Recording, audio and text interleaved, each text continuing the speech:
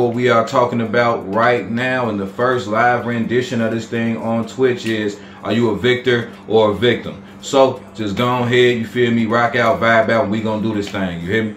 So let's get it. So back into it, because we don't got much time in here. So at the end of the day, are you a victor or a victim? You know what I'm saying? Maybe, you feel me, like I say, none of that is happening for you because you keep telling yourself you can't win.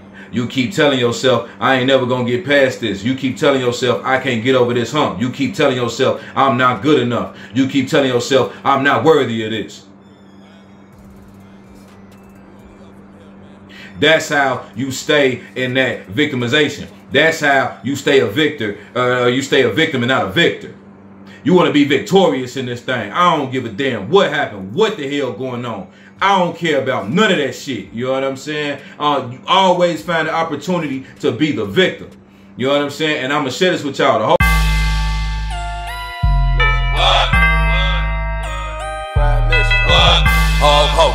my nigga be flex.